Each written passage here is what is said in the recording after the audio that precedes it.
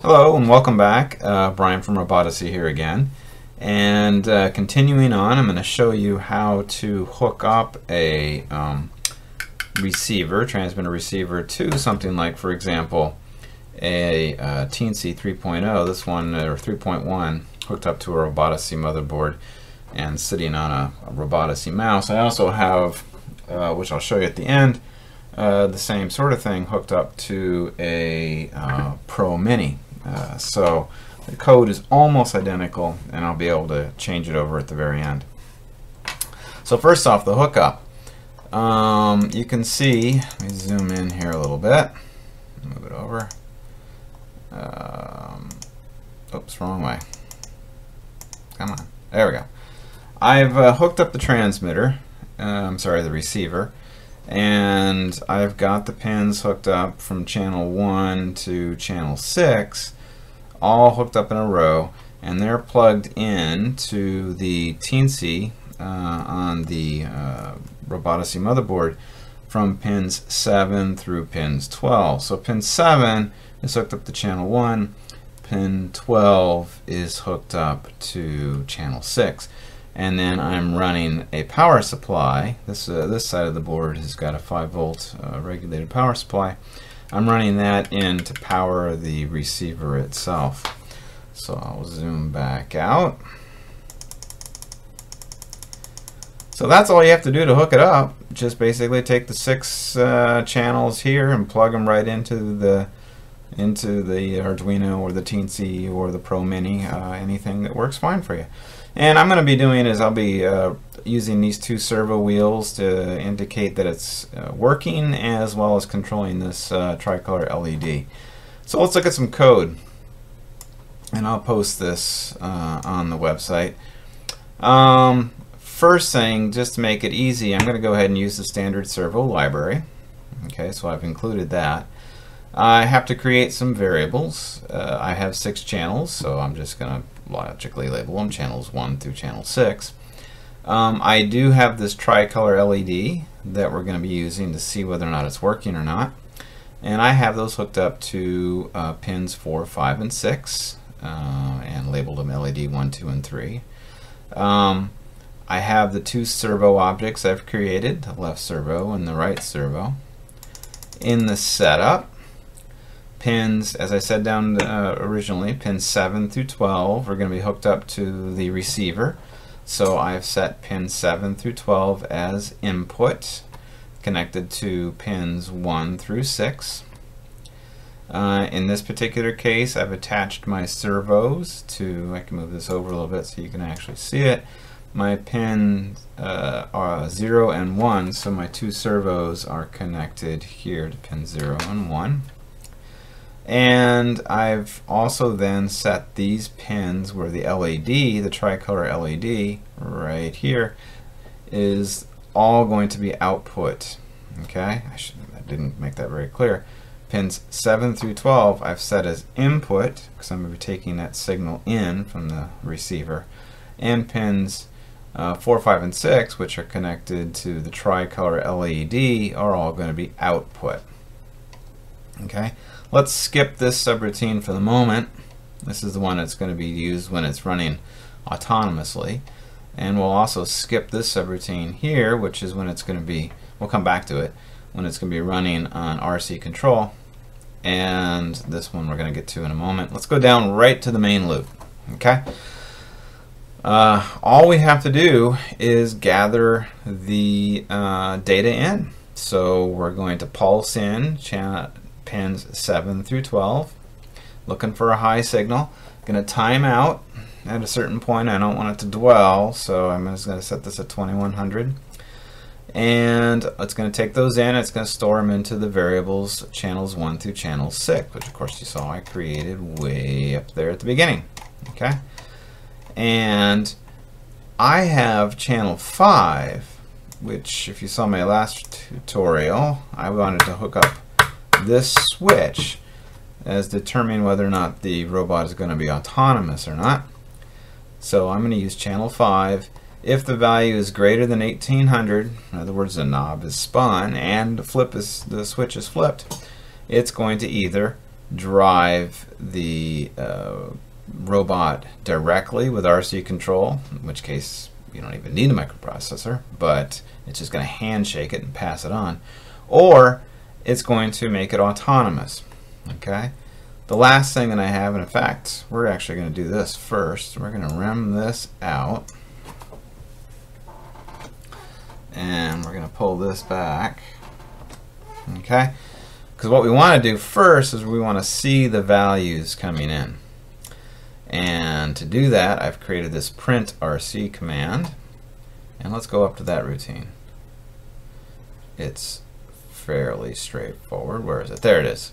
All it's going to do is give us the data in a nice column so we can see the values of channel 1, 2, 3, 4 all the way down.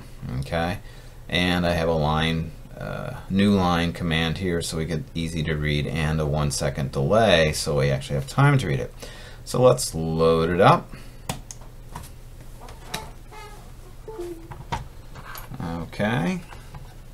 And in theory, if I turn this on, open up my dialog window. Okay, let me move this out of the way so you can actually see. Here's my comms, they're coming in. Let's look at channels 1 and 2, which are going to be this stick here, and you're going to see the values here.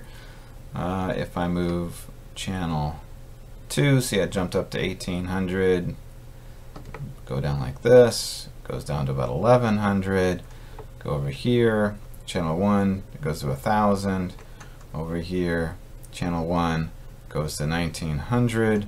By no surprise, the same sort of things happen down here with channels 3. You saw it drop down to 1000. You can see that, oops, hold on a second. That one, sorry about that, jumps back up, and we can see my control value dropping down to 1500 and 2000. Okay, so it all works great. So now let's actually make this thing move. So let's say, let me go ahead and rim this out and bring this back. Okay.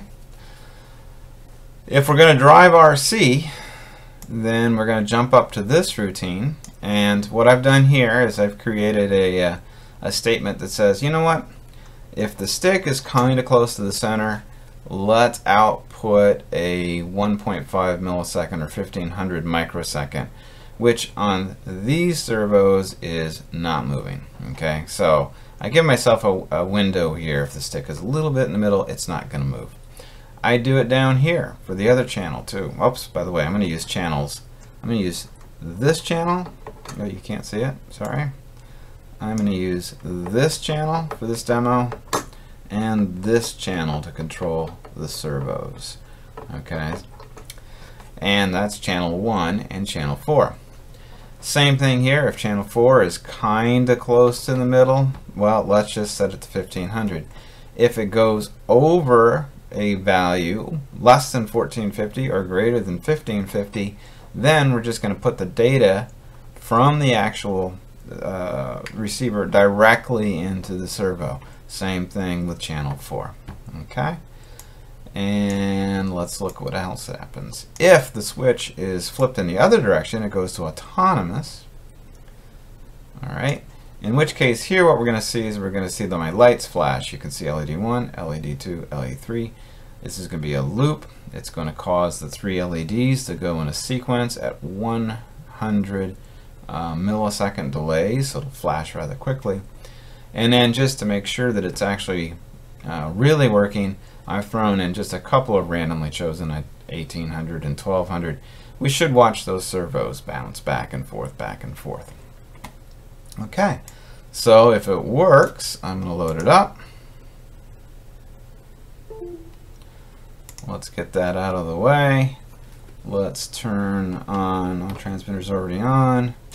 Okay, and so you can see I have variable control, dead stop, kind of in the middle there, other direction. Same with this stick. So I could drive this robot right into field, you know, in any way that I want to, steer it left and right. And as soon as I get close to where I want it to be, I flip the switch, and now it's on autonomous behavior, and I can have it running sensors or whatever else, and the Arduino is going to do its job. And then as soon as I need to regain control and drive it out of an arena or whatever it is I'm going to be doing, I flip the switch, and I'm back to RC control.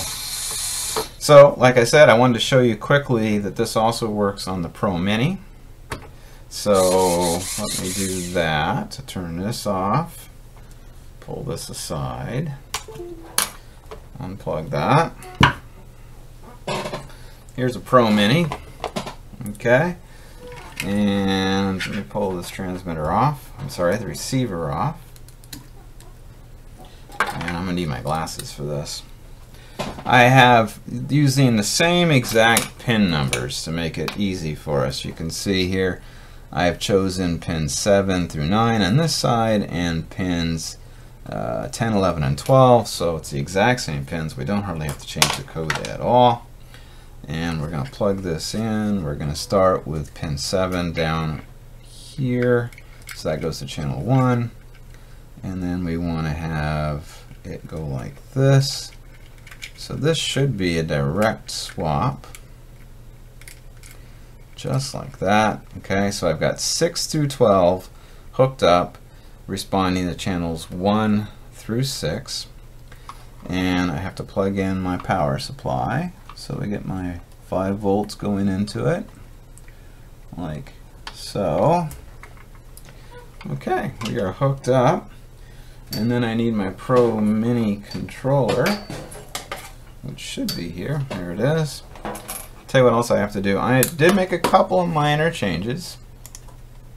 I'm going to get that out of there. And let me find the Pro Mini on mouse code, which is this one. And I'll explain the differences. They're very, very slight. Well, let's see. Pull that down a little bit further. There we go. So here's my Pro Mini on mouse code. What did I change? I think the only thing I really changed is because this mouse uses a Futaba servo, its center is not exactly 1500. It took a little bit of play. I found the center on this particular servo pair to be 1390 and 1400, so that'll give it a complete stop, or very close to stop. Everything else is the same. LEDs are all hooked to the same pins. The transmitter receiver action is all hooked to the exact same pins. I don't think there's going to be any other changes. I still use channel 5, so hopefully it's going to work just great. I'm going to plug this in like so. I do have to, this is obviously very important, we now are going to be using a Pro Mini. And we are now going to be connected to COM port 4, like so. I'm going to load it up.